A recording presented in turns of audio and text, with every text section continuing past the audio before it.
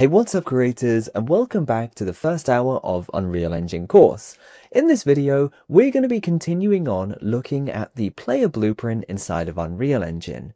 More importantly, we're going to be showing you how we can add components, and we're also going to be doing a demo where we set up a flashlight for that character, so that way we know that we can take our player blueprint, we know what it's for, and we can also add components like flashlights. So many other possibilities for this, but for now, let's jump straight into Unreal Engine and add a light.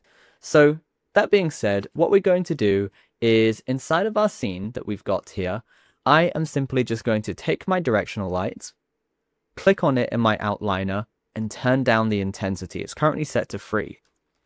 I'm going to set this to 0.5 just to make it a little bit darker, so when we add our light in just a second here, we can really see this working. So now we've reduced our scene's light, let's show you how to add that light into our character blueprint now. Again, we're going to access our character blueprint by going to BP_third person character. That's under content, third person, and blueprints. If we go to our viewports, we're now at a point where we can start adding things into this. Doing this is really straightforward. We just go up to components in the top left-hand corner, and we can press add to add a component for ourselves. The type of component that I'm going to be adding is simply just a spotlight.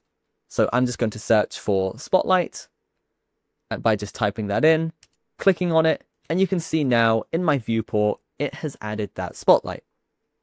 And with this spotlight, I can move it backwards and forwards just like this. Now the spotlight, I'm just going to be placing in front of my character here, just around the chest height. Then once I've done this, I can go ahead and press compile in the top left hand corner, which is just going to process all of the changes that we've made.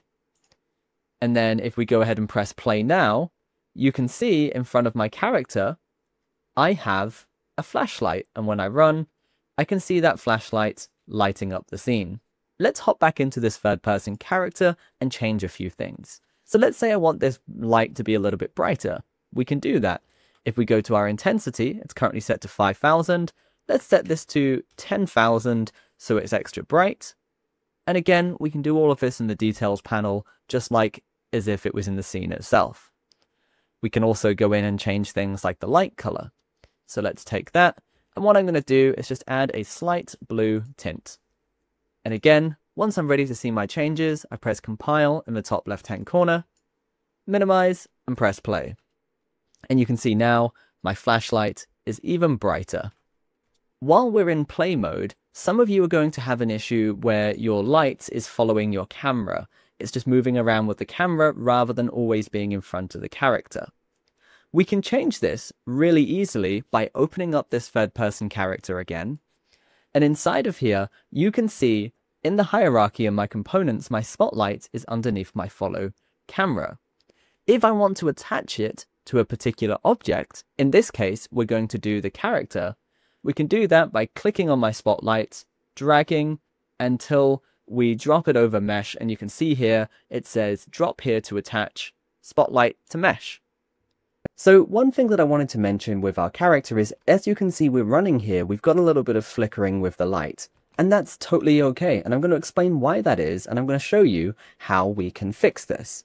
Essentially, what is happening there, you're just seeing some shadows of the hands running in front of the light, which is why it looks like it's flickering.